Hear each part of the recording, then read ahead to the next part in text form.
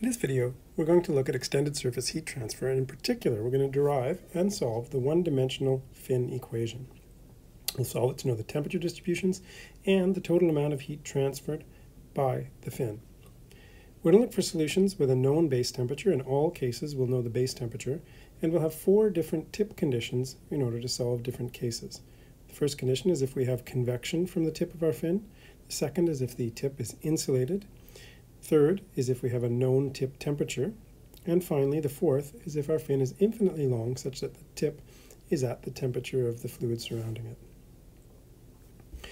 So in extended surface heat transfer, we are trying to remove or add, in some cases, heat to a given surface. So here's my surface that I want to reject heat from in this case, and I may add an entire array of fins. We'll look at fin arrays later, but for now let's focus on one of these fins and solve for the heat transfer rate through one of those fins. So when we look at a problem, I'll arbitrarily pick a geometry here where the fin has a length L. I'll say it's a rectangular cross-section with a width and a height. And in order to derive our equation, we're going to look at a small piece of this, a little chunk of the length of a length dx, and of course there's a known convection coefficient and ambient temperature surrounding this fin. So if we look at a small control volume somewhere in our fin, we have the temperature at that particular location, we have the extent dx, and we have convection coming into this fin at this boundary, which is a distance dx over 2 from the center of my volume. We have conduction coming in, and we have conduction leaving the volume at a distance x plus dx over 2. At the same time, from the surface of the fin, the entire surface of the fin, we have convection based upon that temperature. Now we're going to have to make some assumptions, and the first assumption we'll make is that we're looking at a steady state condition, so there's no variations with time. Secondly, we'll say that there's no heat generation within the fin. If we're trying to reject heat, it would be nonsensical in order to have generation inside the fin. And finally, we're going to make a one-dimensional assumption, and that one-dimensional assumption is going to require that the Biot number is much, much smaller than 1, such that we can assume that the temperature is uniform across this section, and the convection from this surface is described with the same temperature as the conduction in the center of this volume. So with this one-dimensional assumption, we're essentially assuming that at a line at a given x, the temperature is constant in this direction. For that to be true, the Biot number has to be small. Okay, so with those assumptions, we can reduce our conservation of energy equation to E in minus E out is equal to 0. And in to my volume, I have Qx minus dx over 2, the conduction coming in. And going out, I have the conduction going out, and I have the convection going out from the surface area. And that, of course, is equal to 0. Let's look at those terms in a little bit more detail. I can expand this from the known value at the center to the faces on either side of this volume using Taylor series approximations. So the heat flux, or the heat rate, at the face x minus dx over 2 is qx plus the derivative of qx times the distance that we move away minus dx over 2. And of course, at qx plus dx over 2, we have that it's approximately equal to qx plus the derivative times the distance dx over 2 to this boundary. And as always, Qx, the heat rate, is always given by Fourier's law, the conductivity times the cross-sectional area times the derivative with respect to x of temperature.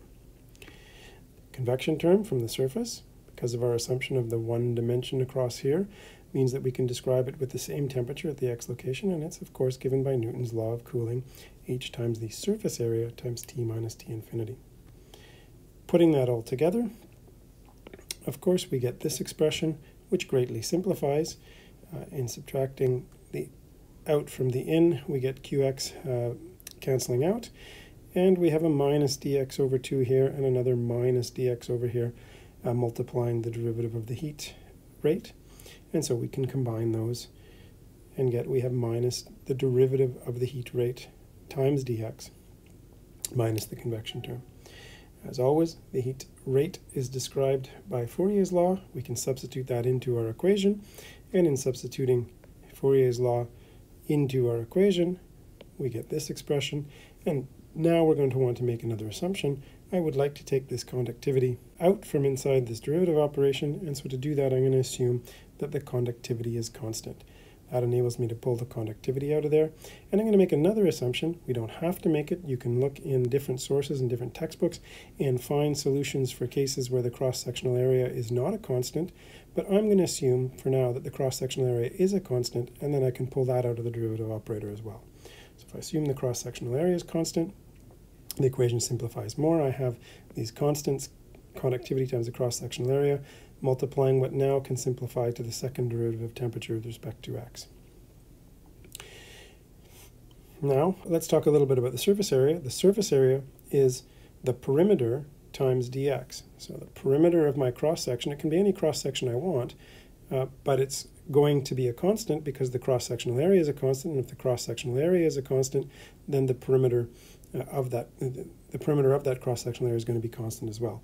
In my particular example, the perimeter is, of course, 2 times w plus h for the perimeter of a rectangle. But we could put any other shape in there. So we'll leave it general as the perimeter times dx, and that will describe the surface area going around this bit of cross-section in my control volume. Substituting that into there, and of course the perimeter is constant if the cross-sectional area is constant, I now have this expression here with p dx, and now I can divide through by KAC dx and simplify this expression a little bit more. If I do that, where I have all of those things assumed to be constant, I get this expression where the second derivative of temperature minus this combination of constants that I know, multiplying the temperature difference between any location and the ambient temperature is equal to 0. That's my conservation of energy equation.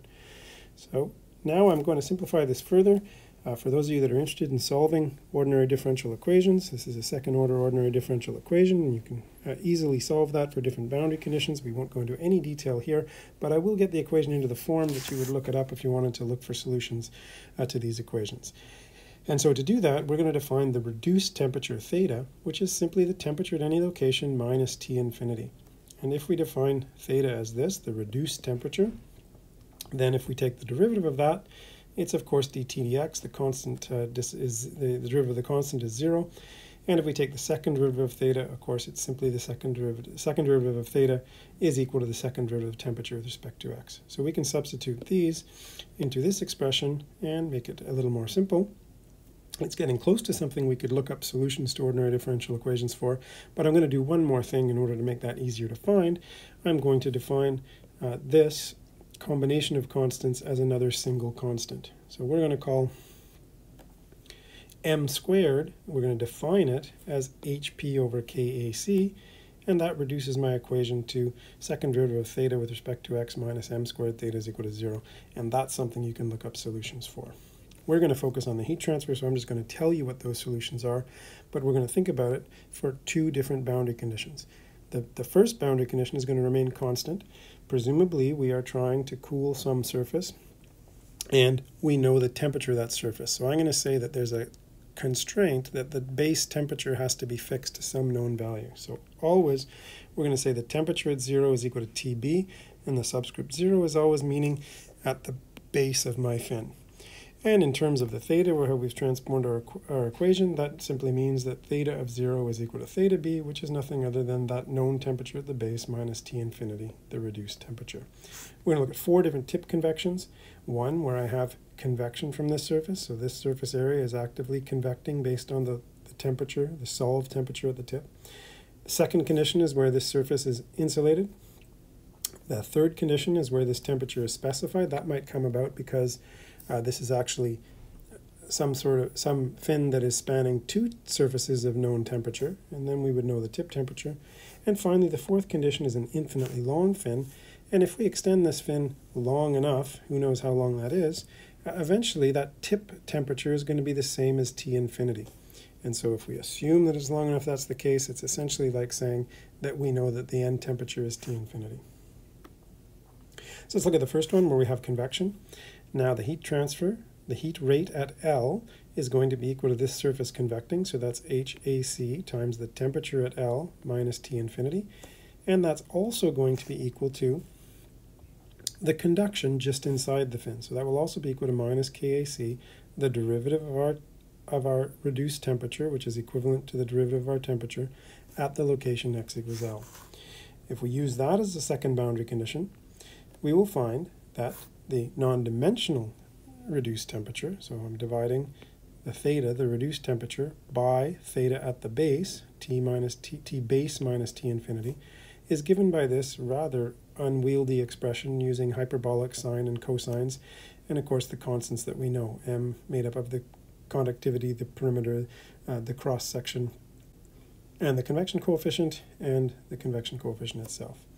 Now, the heat rate, QF, can be evaluated as what is being conducted in at the base of my fin. And all of that energy which is conducted in at the base of the fin is going to be rejected by convection somewhere on this surface. So by evaluating QF, that which is conducted in at the base, we know the entire amount of energy dissipated from this fin. That's an application of conservation of energy. It only comes in here. It leaves everywhere else. What leaves has to equal what comes in. And so QF can be evaluated simply by taking the conductivity at the base. Once I solve my temperature distribution, the derivative of the temperature distribution at x equal to 0 multiplied by minus KAC will be that QF.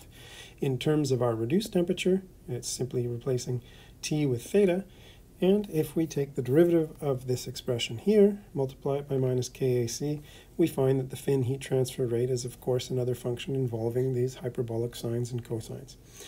Here we've introduced another variable, another combination of the variables, capital M, which is defined as these constants that we know for our problem under the square root sign, multiplied by the temperature, the reduced temperature at the base. Okay, the second boundary condition is the insulated tip condition, so that's where we're assuming that there is no heat transfer from this surface here, and you'll see it makes the equations a little bit more simple here. So that's simply saying that Q of L is equal to 0, there is no heat transfer at that end surface, and that means that the temperature gradient, the reduced temperature, the derivative of the reduced temperature, the temperature gradient at x equals L is equal to 0. If we solve our equation again for that, we get, again, hyperbolic cosines, or hyperbolic trigonometry functions, but it's a much simpler expression. So again, our non-dimensional temperature, our reduced temperature divided by the reduced temperature at the base, is this function here, which we can easily evaluate. Again, we can evaluate the fin heat transfer rate coming in at the base simply by taking the derivative of our reduced temperature and applying it with Fourier's law. And we'll see that again it's a much simplified equation for this case. The fin heat transfer rate is again our same m that we came up, capital M, that we came up with in the previous case, multiplied by the hyperbolic tangent of ml. So that's a much easier equation to work with, many less terms in it. Let's move on to the third condition. Again, if we had a fin bridging two materials of known temperature, then we would know the temperature at the tip. And in terms of our reduced variable, we would know the reduced temperature at the tip. And we can again look for solutions, look up solutions of this partial differential equation for that case there. And we get, not surprisingly, another expression, again for the non-dimensional reduced temperature involving hyperbolic trigonometry functions. Same process, solve for the QF by using Fourier's law and taking the derivative of this temperature distribution that we just solved for, and we find that we get now this expression for the fin heat transfer rate, again using the same capital M that we defined two cases previous. Finally, the last case, when we've assumed that the temperature of the fin is so long that it's in equilibrium with the environment around it by the time we get to the end, so at the case of L, the T is equal to T infinity, or our reduced temperature is equal to 0. If T is equal to T infinity, theta at L is equal to 0. Again, we can look up a solution for that. It's the simplest of all of them. Our non-dimensional reduced temperature is simply e to the minus mx, lowercase m, defined here. And same process, taking the derivative and applying Fourier's law, we can solve for the total fin heat transfer rate, capital M, with the same definition as previous. Let's summarize all these equations and all the different parameters that we've defined in order to characterize them. And for the different conditions, you can use all of these. We'll look at these in subsequent videos.